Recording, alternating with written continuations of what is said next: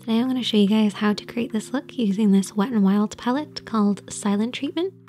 I love these palettes because they're so easy to use, they're nice and small, they're really inexpensive. They actually have little descriptions on the shadow to indicate where you should apply them. However, I do think they're a little different, so let me explain. So I'm going to start off with the blending brush, and we are going to take the shade, which is a transition shade. So I often refer to a transition shade as the mid-tone. It's basically creating a transition between your other shadows. That's why I call it a mid-tone, because it's like a middle tone, so it's somewhere in between everything that you're applying. So this is a beautiful sort of mauve-y, almost like a blushy kind of tone. I really like it with this look, and transition shades typically go in the crease area. So the crease area is where the lid creases into the eye shape, but it actually refers to anything above this point, but stopping underneath the brow. And you want it to be nice and soft and blended. That's why you use a blending brush. We're then going to take the shade, which is for the eyelid, and we're going to use a smaller brush. And the reason we're using a smaller one is we want to intensify this. So we're going to apply this all over the lid area. So this is basically going to go from the lash line up towards the transition shade or the mid-tone in the crease.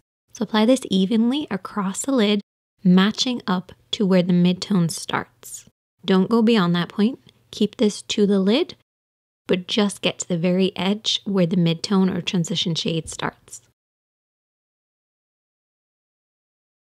You're then going to take what they refer to as the crease shade. Personally, I wouldn't use this in the crease. You could if you wanted to deepen the crease, but I want to use this on the outer edge, and I want to use it as a definer or as my contour. So we're going to apply this on the outer third of the lid. And I'm using a flat brush to give me lots of control. But once I've applied it on the outer third, I then take a soft pencil brush and just soften it out. This is actually the same brush that we use to apply the lid shade. That way you bring everything in together.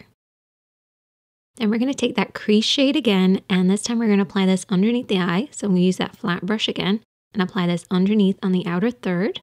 And with that pencil brush that we used before, we're going to soften this out. Really important to keep everything nice and soft and blended.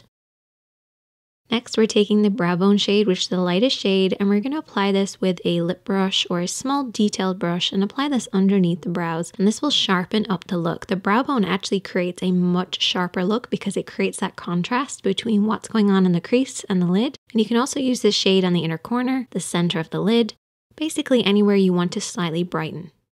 And then all you have to do is apply maybe a little bit of liner, lashes, lots of mascara, and you're good to go. I love the cool tones in this palette. It's really easy to use. I hope you guys enjoyed this. And if you have any other palettes you'd like me to try, as always, I am open for suggestions, so definitely leave a comment. Make sure to check out the other videos on the screen. Hit that subscribe button if you're new here, and don't forget to like. And I'll see you guys next time.